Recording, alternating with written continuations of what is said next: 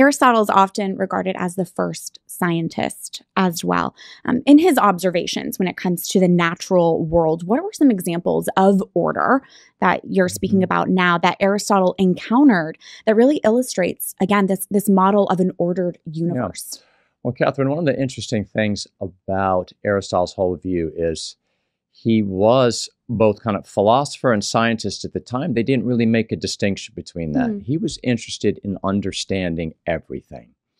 And given his interest, I'd say, most of all, on coming to the higher things, that made him very interested in what we might call the lower things, because he always saw hierarchy. And when you see hierarchy, that doesn't take away from the lower things. It just puts them in their place in the whole.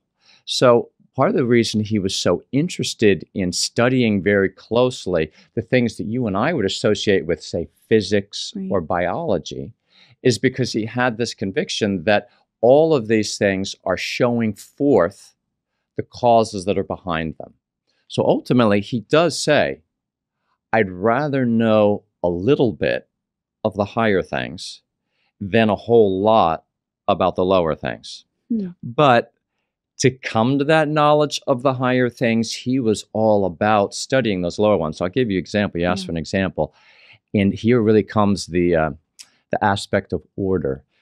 When he asked the great question, does nature act for an end? This is what we call the issue of teleology, which comes from the Greek word that means end or order to the end. So he's saying, does nature act for an end? An example he loves to bring up is the structure of teeth in animals.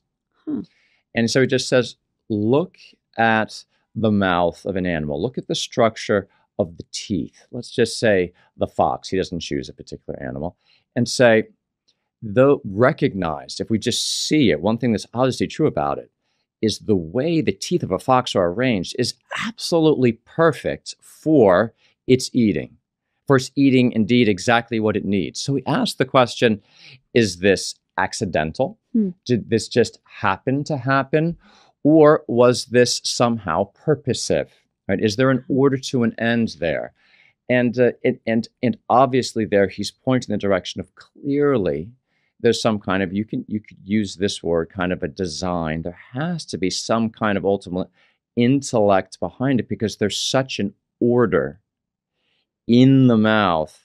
You could just say an order among the teeth, then expand that out. That order itself is connected to a certain order of how the fox lives. So there's just a little angle into that. And again, just one example of the fox, but you see that repeated with all the different animals. You do indeed. And you could go to something like, the shape of the leaf of the oak tree. Right? I mean, just get in there into the minute detail. It's perfectly suited to what the oak does. You can just go on and on.